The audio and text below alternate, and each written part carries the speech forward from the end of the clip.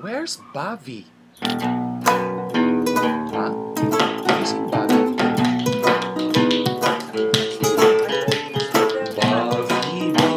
No. No idea. You can't read. Where is Bobby? Bobby. Rufito. Have you seen your brother? Bobby. Bobby.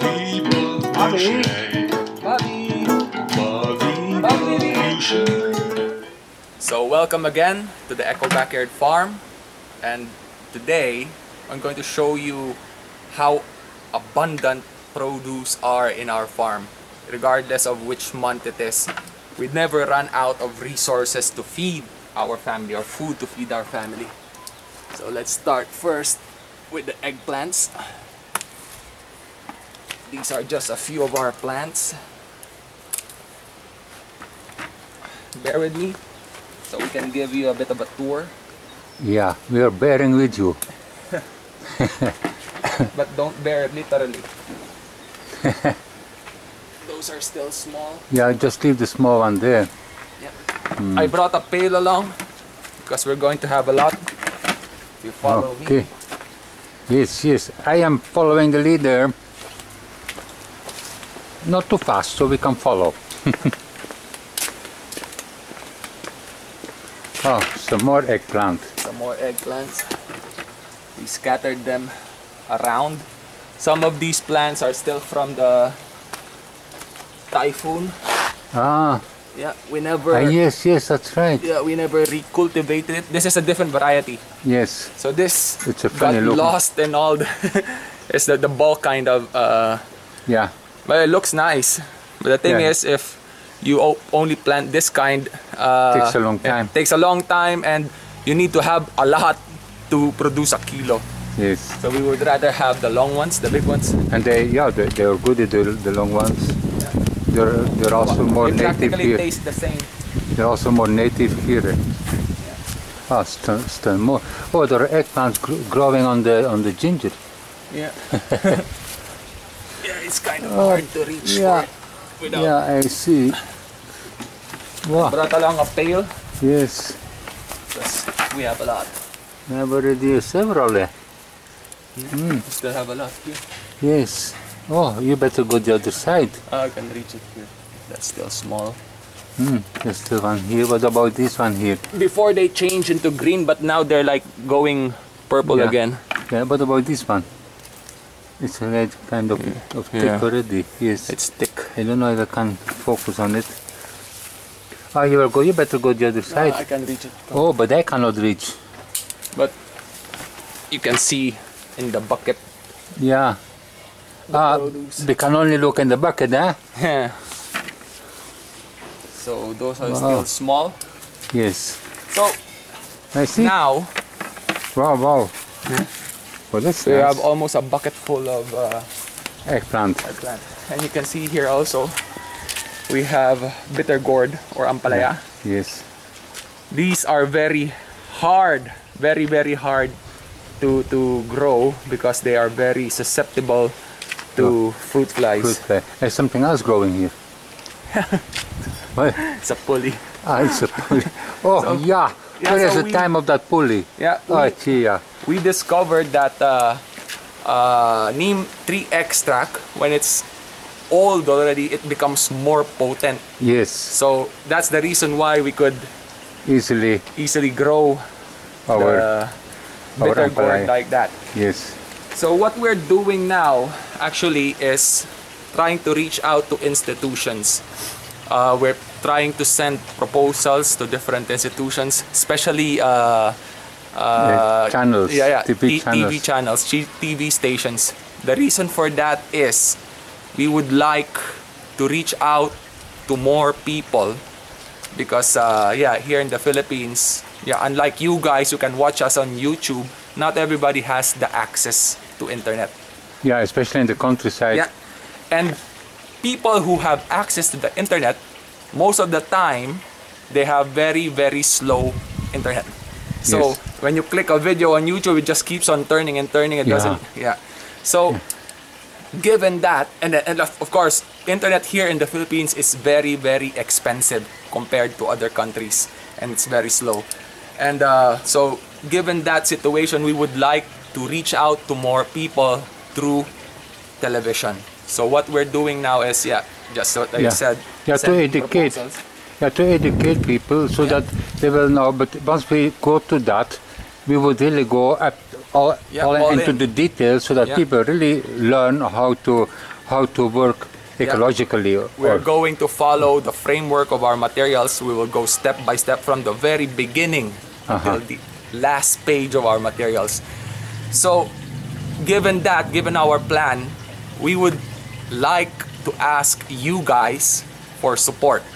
If you know somebody else who's interested in organic farming, just show them our YouTube site and ask them to just click the subscribe button. And of course, if you know people who want to invest, you can always email us. Our email is located at the bottom part of the screen, and we would be very happy if because all small hands will help a lot, no? Small hands, if you put it all together, it's going to be really big help. And the few following clips, we're going to show you other crops that we're going to harvest, and a bit on an update on the contraption that we were making, the tube type of or urban farming. So we're going to include that in the following clips. So hopefully you guys would spread the word, and more likes or more subscriptions will take place. That would greatly help us. That would greatly help us to really entice people in the media to help us out too. Because we would like, because we're very serious about it. Serious and passionate about it. And as of now, we asked around.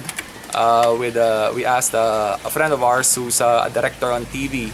He told us that we need to have at least 3 to 3.5 million pesos to be able to produce one season composed of 13 episodes. So we would like to raise that kind of fund, so we can reach out to people, especially from the countryside, who really do not have any resources, because they're the ones who really need it the most. Usually those where the farmers are living. And they're also fishermen. And I was thinking, like for instance, spaces or areas like the areas that were devastated by Yolanda. You know, Typhoon Haiyan. This could really be of a big help to people, because until now their place is still in ruins. Because if they have a little piece of land, they can already do a lot with organic farming. And what we're going to do is not just for ourselves, but also for the future generations, because it's going to help alleviate global warming. We talked about that. In the past. And we will have once a clip. That goes into detail more. Or several clips where we include these. Now we're going to inject some of those in our following episodes. So we would have a more concrete description of how organic farming can work to alleviate global warming. Yes. All right. Okay. Now we will harvest our jerkins. They call this jerkins. We thought before that it is, because this is really off season. We thought that the small fruit that started would not really get through. Would not get bigger. Yes, but then we already harvest. This is the third time that we could harvest. Can you put it there?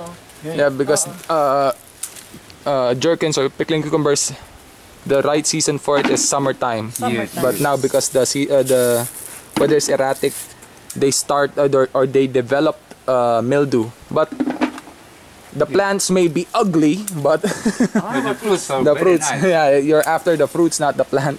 Actually, we planted again there. We're going to plant to the outside, so the mildew will be less. There will be more air circulation. Because if you look closely at the leaves of cucumber plants, it's a bit hairy. So once the weather becomes so dry and then it rains all at once, or all of a sudden, then dries up again, it absorbs or catches a lot of humidity. So that's where the mildew start to yes. You see, we could already harvest. There are already a lot. yeah, this is the That's third time we more already than- harvested from and this then one. today, there are I a lot. think this No, was no, the it's bag. just outside. It's just outside. Yeah, I'm not yes. sure because it was a lot That of is stuff just coming outside. out. No more? As you can see here, we have a lot of variety. This is really to show you that we are really organic. You can see over there, it started. We will be soon harvesting our cauliflower. Yeah, over there. a bit later we're going to harvest it. Cauliflower, that is our dino kale. This is our broccoli. They are also they're Yeah. also growing nicely. It's our eggplant. Eggplants. Those are fruit beautiful. crops. Those are Yeah, beautiful. fruit crops. Cabbage crops, fruit crops. Yes. And then we have leafy. Leafy, yeah. Fruit crop. Yes. You see Leafy that's why over like there, that- the kale, like the it was Chinese saying- kale. Like Mama Yes. was saying, I know this really wide shows that variety. it's organic because we go for diversity, and the more diversity we have, the more we can fight the pests. Yes. Yeah. Because diversity minimizes pests. Yeah, because when you go monocrop, the pests will surely attack your Yes. crops. Because here, even in one bed, for example, this is the size of 10 meters. We divided it into two. So one crop and half of it, 5 meters, and then the other half is Yeah. different. Different, You can see, yeah. but they grow very well. Yeah, They grow very well. Thanks to our Aquaterra. yeah. That's really the integrated organic farming here. It really works very well. Yeah. Still have a couple of Yes, for next time it will Yeah. be big enough for Friday. It will be big enough. All right. And So we are going to harvest here our cauliflower. You're doing very well. Look at this beauty here. Oh. What beauty! Yes, All right. it's doing fine. Oh. you know, once you prepare this, you can see we will only take apart, like especially this one here. No, but we take out also the leaves. Like I know, I know. Yeah, we're going to take out the leaf. Take it The out. leaves. We leave only the leaves that is That are, close to yeah. the leaves that are close That are to the still flowers. soft. Yeah. Because you can also eat that one. The small ones. Even the stem. The stem, like when you remove the flowers, you just remove this. How do you call that? Something hard like a skin. skin, the hard Yeah. skin, You can. and then you can eat that one raw. Yeah. Actually, you can Yes. eat everything raw. Yes. Even the flowers. Ah, they are very my cards. They are very beautiful. All right. This one maybe. Yes. So this Chinese kale, but we take out the ugly leaves, you know. Yeah. We don't. We uproot it. We don't let it sprout anymore because no, we it's have a not. lot. And it's not like the dino kale. Yeah. Well, we can't try it. Yeah. We already tried it before. And It grew. You just need to just snip off the leaves. It continues so that growing. We will just let it done. We will do that. Yeah, but we can minimize it. We can uproot some of it because we still have a lot. Yes. We're going to have an overproduction. Yes. But you see, those leaves are not nice. So we Yeah, take from those out. the dirt from So the this one, well, roof. We can snip that off. yes, No, snip off the, the leaf, the I know. entire leaf. Yeah. It really looks like cabbage. Yeah, but it is a cabbage crop. Yeah, it's eh? a cabbage crop. But still different, completely different, or not completely, but a lot different from dino kale. Ah, yeah. It's a different variety. Yeah. What is nice with the dino kale is it has dark leaves, and those Yeah. dark leaves, that is good. Yeah. There's more nutrition in darker leaves. Yeah. And Mama, here is, can I see yeah. your harvest? Here. Yeah, That's that's already- string beans. We've been constantly harvesting, since we started the 4th season, continuously harvesting sitaw or string beans, and still produces continuously. Yeah, every other day. Yeah. All right. Still have more here upcoming. Yeah. Again, our local spinach here. Really vibrant green. Yes. All right. And our quantan, our duckweed is growing well. Yeah. That's the new strain of it because it has like a cycle, Yes. and now the cycle is very good. Yes. Here it goes like that. So from the last episode, as you remember, I was making this one. So now it's in operation, and we're still observing what it does or how the plants would grow in it. So we planted here 2 of each kind of red rapids and, red here. romaine.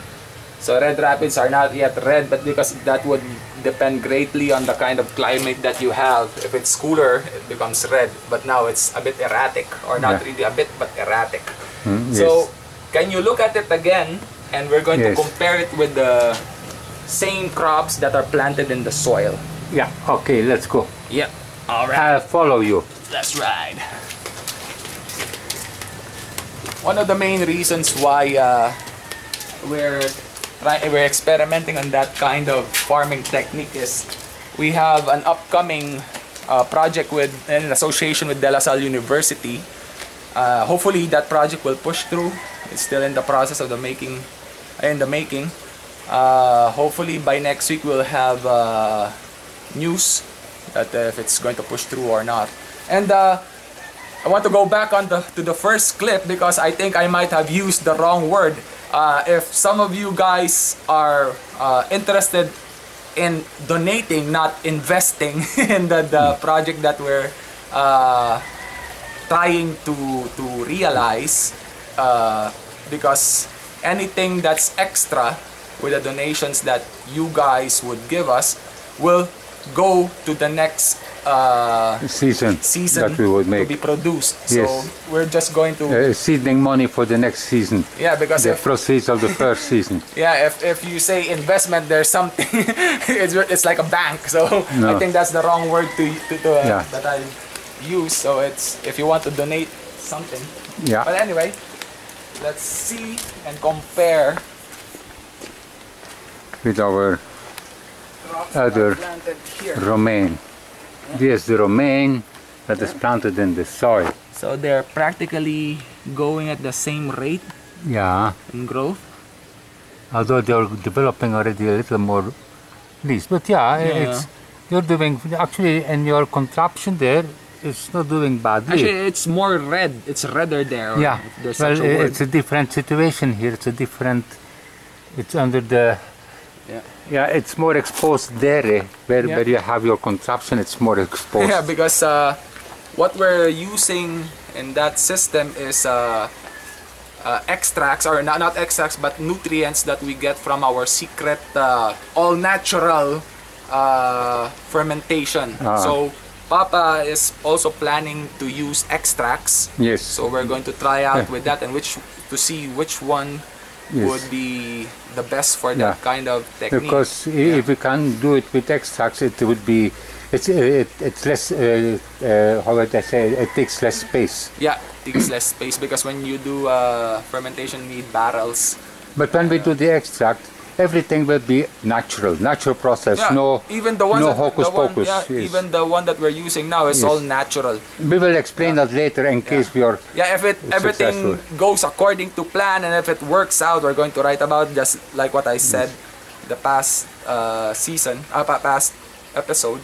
So you guys will know more how to do it or how to make it, and which nutrients, or how to make the nutrient content that we use in the water. So till the next episode, and dada.